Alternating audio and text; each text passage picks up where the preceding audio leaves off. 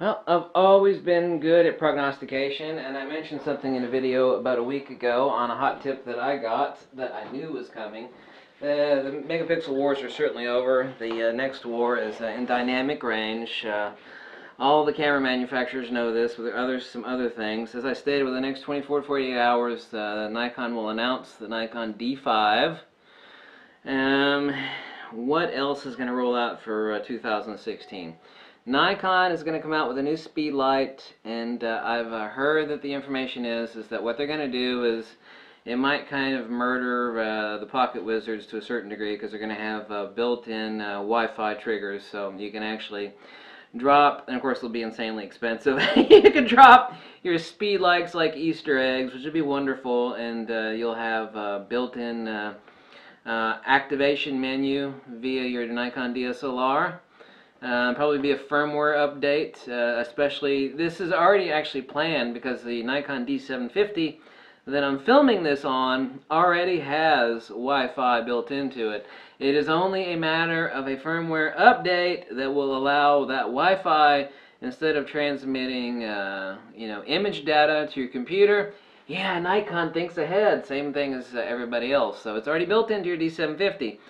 It'll be a firmware update that will allow it to send a trigger signal to your speed light, the new breed of speed light. That's not, God knows how expensive the new Nikon speed light will be. I mean, that's anybody's guess. Nikon already announced a new speed light, but really, it is the case. Most people don't know this. People look at like an old Nikon speed light and a new one, and the new one is incredibly complicated, but it's all the same BS, except for a lot of useless pixie fart dust menus that 90% of what exists in a Nikon D9810, SB910, excuse me, is some useless frou-frou. Now doing zoning on multiple speed lights and all that stuff is incredibly useful, but there is a whole lot of frou-frou in a Nikon current Nikon speed. They're very, very complicated, because that's what scares the crap out of people. They go to a camera store and they go, damn man, this speed light's more complicated than my Nikon DSLR. But that's what's going to roll out. Those cameras already have Wi-Fi. I'm predicting that the firmware update will allow Wi-Fi signal for wireless flash transmission to occur. The other thing that I know is rolling out, because Canon has already rolled out one, and I know exactly where cameras are going. I've always been good at predicting the future. I mean, I could always see 10 steps ahead. Maybe that's why I was chess champion in high school and college. This will be full-frame sensors with DX pixel pitches. Canon already rolled out theirs. It's like a 4.14 micrometer pixel pitch. Technically, it's not a 50 megapixel sensor. It's like a 56. But it's only sampled at 50 due to buffer and AD conversion and SNR firmware issues, because there's only so much friggin' data currently that cameras can process, especially in shooting continuous high.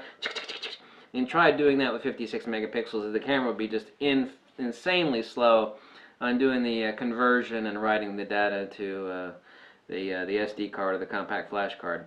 So Nikon, this is why people are saying, well, Nikon rolled out that new 2470 lens that's worse. It's got better corner to corner, and it's like a lot heavier. Why the hell? See, nobody else has mentioned this but me. I'm the only schmuck on earth that has mentioned this. People's like, well, Nikon rolled out a new 24-70 lens, and it's got 5 more elements in it, and it's bigger and heavier, and it's also got vibration. They didn't roll out that new lens.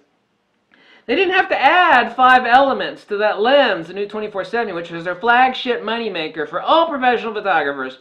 They didn't have to stick in 5 more glass elements to compensate for vibration control. Okay? They didn't. They added vibration control, which they knew they were going to do, but they added all those other elements to make way for their new series. I don't know if it's going to be a Nikon D850 or a Nikon D900. Who knows what the hell it's going to be.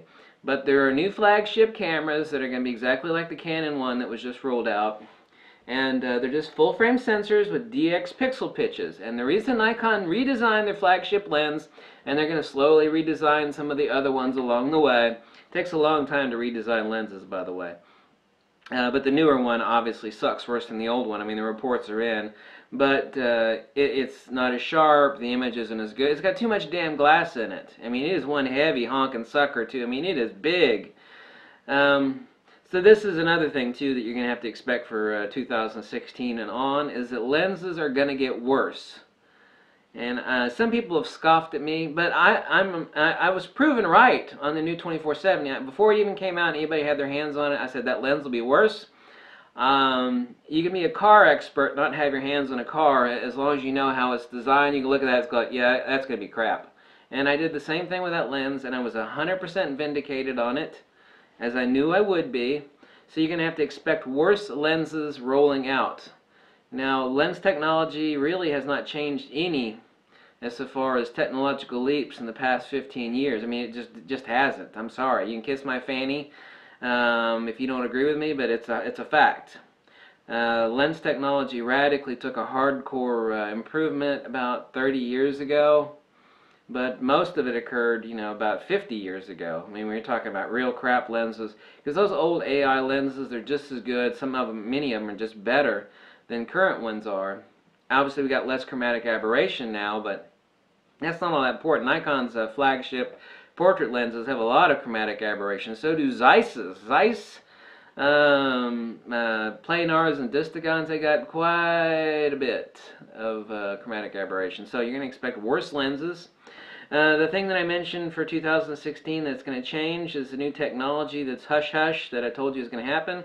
There's the new front, the new WAR is going to be in dynamic range, and it's going to be adaptive zoning. So you got like 13 stops between your highlights and your shadows. I mean, like, you got a woman sitting in the dark of a cave, and then you can see the outside of the cave. I mean, you got some radical difference between your highlights and your subject that's in the shadows. I mean, how the hell do you capture that? What it's going to be is adaptive resistance for a charge that actually hits the sensor.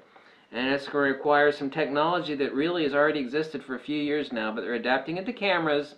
And so now, instead of taking HDR images with your camera on the tripod, taking 3 shots, 5 shots, 7 shots, and then combining all of those to get a perfect dynamic range, you'll be able to capture it, boom, one picture. One picture, you're going to get perfect HDR. So that is the new WAR. That's the new front in professional photography. It's aimed at the amateur market. Professionals don't give a shit about that because they're like, you know, fuck it. Here's my speed light. I'm going to illuminate this bright. I'm going to expose for the background, which is bright as hell. And then I'm going to pop a speed light right here. I'm going to flash this chick. Flash this chick in the foreground. Professionals don't give a shit about this. This is a douchebag. This is going to be a douchebag feature that's going to make amateur photographers and button sniffers go, oh yeah, man, awesome dynamic range. I mean, it's just going to be orgasmic for the button sniffing hobbyist photographer, which is exactly what it's aimed at. Now, this is exactly what's coming for 2016 and on. Wi-Fi speed lights with TTL. The Wi-Fi technology already exists in the 7 cameras, like D750 I'm filming this on, and it's just going to be a firmware update on the camera side. I'm going to have full-frame sensors with DX pixel pitches, as Canon's already announced, and that's what they're rolling towards because SNR firmware has negated the advantage, most of the advantage of a larger photo sites, because the SNR firmware has negated out that large photo site gain because noise has a frequency. I've made a dozen videos about this. The big photo site advantage is, it basically has been reduced to very, very little now. You do still have better high ISO performance, but they've destroyed much of that advantage. Worst lenses, as I've told you, like the new 24-70 is a worse lens, but nobody ever mentioned why the hell. Like, why did they roll out a new lens? Well, I've told you exactly why, and this is why. And the big news front is going to be adaptive resistance zoning for just radical dynamic range. So the new WAR front is going to be dynamic range, and that's what's going to keep Nikon and Canon and all these other schmucks making money, because they're going to have to roll out new crap and improved crap and then slightly newer crap and slightly improved crap, because they always got to turn out new. But they've always got this crap in this stuff in reserve 5 years beforehand. So Nikon and Canon always have the technology now, but it only gets dribbled out very slowly because they've always got to have a reserve. You think Nikon and Canon are worried about their cash flow? Well, of course they are. But what worries them more is that they always have to have a technological drip bucket to keep pouring out new advancements, so they can roll out new gear every year or every quarter. Well, not every quarter, I mean every half year, whatever. And that's actually the most important thing, because without that, you ain't got no cash flow. It's like, well, what are you making new? Well, we haven't come out with anything new in 4 years. You're gonna die! And that's just a fact. All large companies know this. If you don't have this drip bucket of new technology to roll out, you're gonna die. And this has been sitting on Nikon and Canon shelves. The megapixel wars are over, mostly, and it's going to be dynamic range and FX sensor, the DX pixel pit. But most of all this stuff is aimed at douchebags. This is going to be the hobbyists are going to eat. The people over in diaper and pee review, they're going to go, oh yeah. And the professionals are like, fuck it, who cares? You know, screw it, I don't give a damn. They don't care. They don't care. It's like, I don't got a dynamic range. I got a speed light in my pocket, and I'm going to flash this chick, and I'm going to evenly expose her to the back. Professionals don't give a crap about this stuff. They could do to a certain extent.